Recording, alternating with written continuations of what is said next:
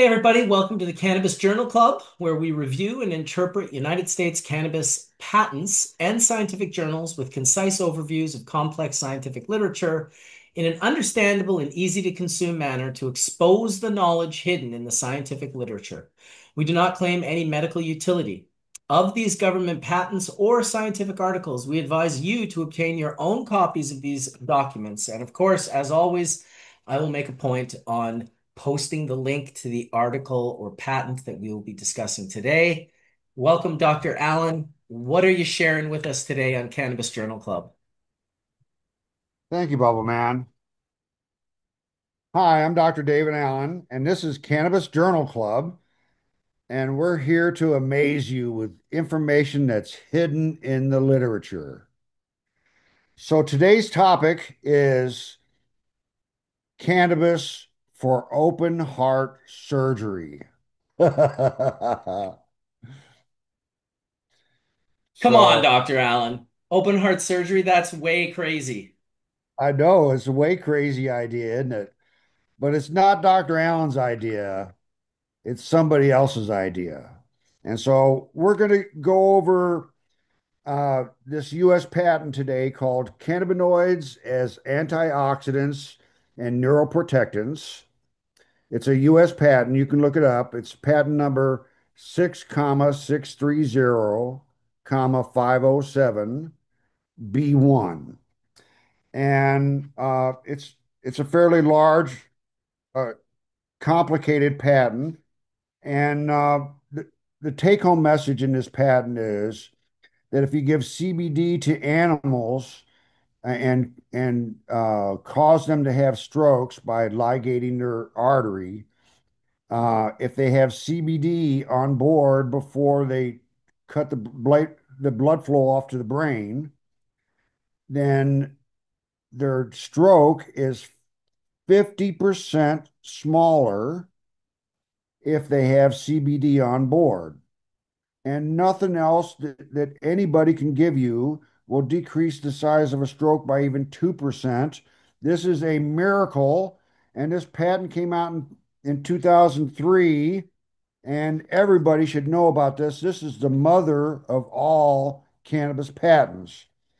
And we're going to um, tell you some stuff that's hidden in the literature because people don't have motivation to read this stuff, and it's scientifically complex, and people don't have the scientific background to read this stuff. And so we're doing this so you don't have to.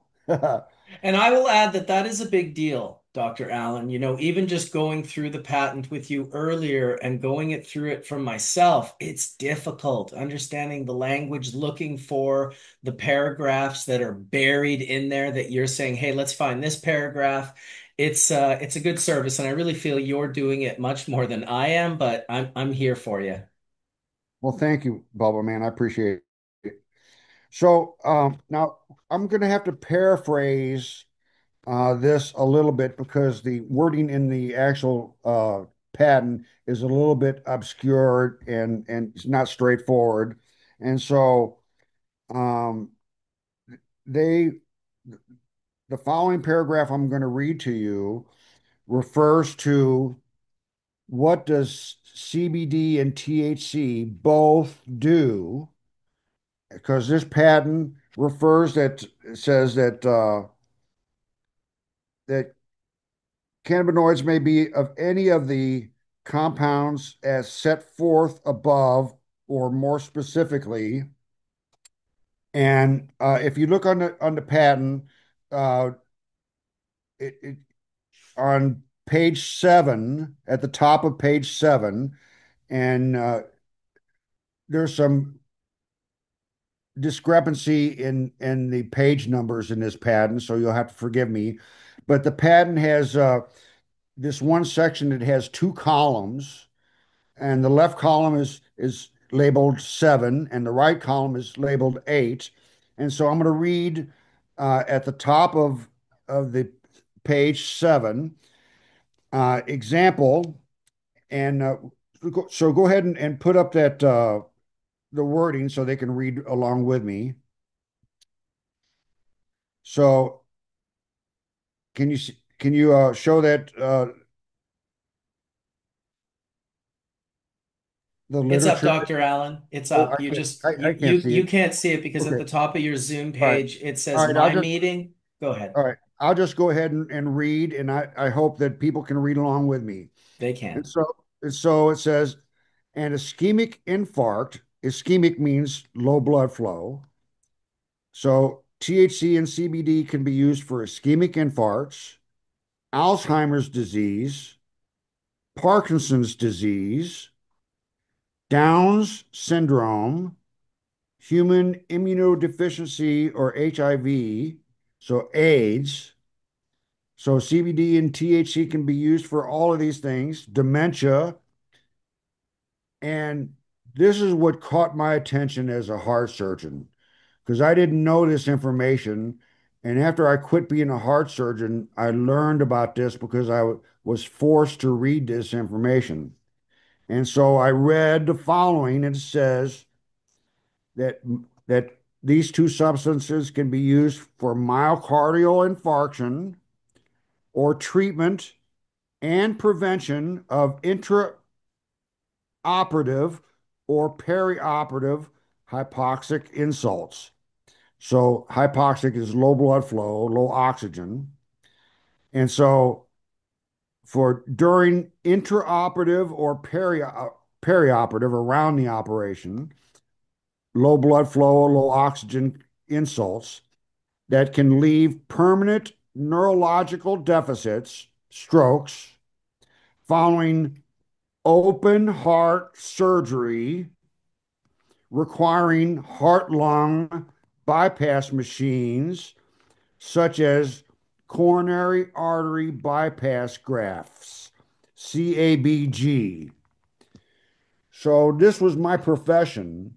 I was a heart surgeon, and this patent is saying that now no clinical studies have been done on this. This is just what's in the patent.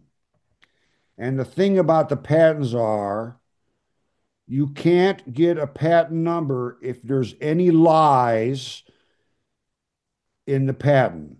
So they have to make sure that every comma is correct, every period is correct, and they don't give you a patent number if you have misinformation in the patent. So the patent office is the holder of the truth of the science as we know it. So one of my biggest regrets as a heart surgeon is that I didn't use cannabinoids during open heart surgery because it's proven in this patent that they limit what's called reperfusion injury. And that was my profession, to prevent or limit reperfusion injury of the heart. And so this is an amazing statement that cannabinoids should be used during perioperative or intraoperative infarcts. And so this could change the way surgery is performed in the future if people understand what this patent means.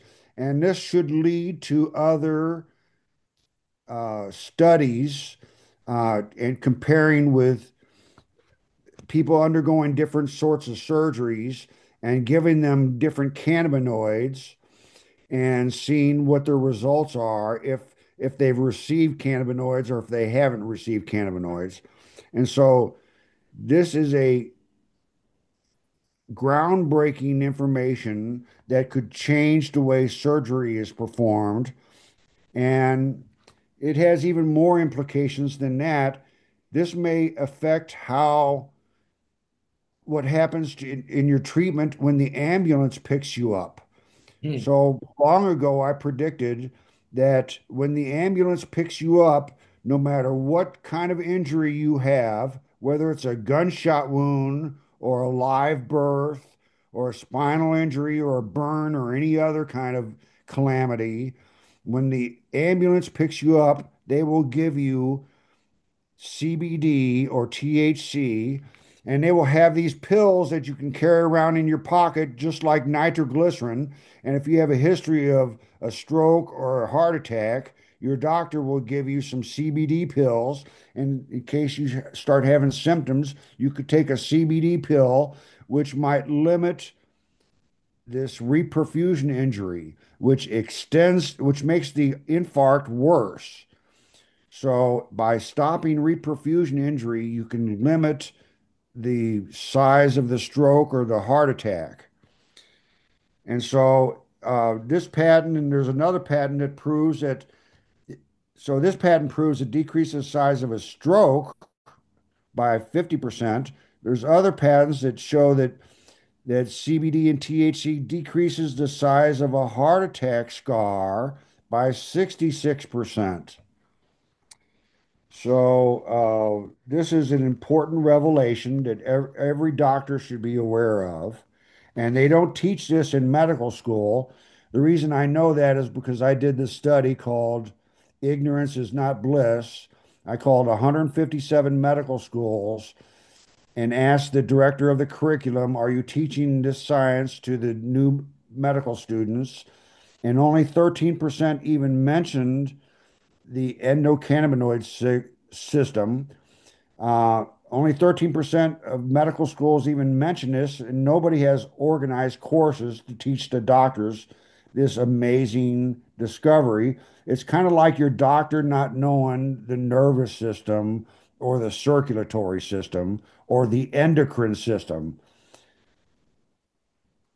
Well, that's why we're putting this information out there, Dr. Allen. It's a drop in the bucket of what the level of data that's getting pushed into the world right now, and entertainment and TikToks and all these different things. But we're doing the best work we can do, and we're putting these videos up. So I guess what I would say to people is, if you can, share it out on your social media. If you're inspired by it, we'd love to hear from you in the comments section. We'd love to have dialogue back and forth. And yeah, we're happy to also, if you have suggestions for papers that we should look at doing, we're happy for that as well. If you have connections to universities that do studies on cannabis, if you're a member of the ICRS, International Cannabinoid Research Society, we would love to be in touch with you, and we'd love to gain access to more and more papers that we could do this work with Cannabis Journal Club.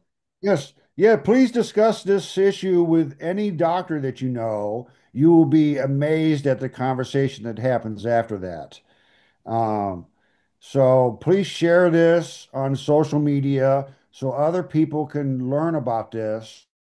You could actually change society and maybe change how medicine is practiced by just sharing this information. Yeah, very true. It's valid, and it's a US patent. Like Dr. Allen said, you can't just tell a bunch of fibs and get a patent passed. They definitely, not only do they do incredible research in making sure that nothing like it existed or was publicly available, but they definitely make sure that the information is as correct as possible. Anything else to share today, Dr. Allen? Of course, God over evil, Jah over evil. Live it. Much love, Dr. Allen. Ja over evil, live it. We'll see you guys next time on the Cannabis Journal Club. Ciao for now.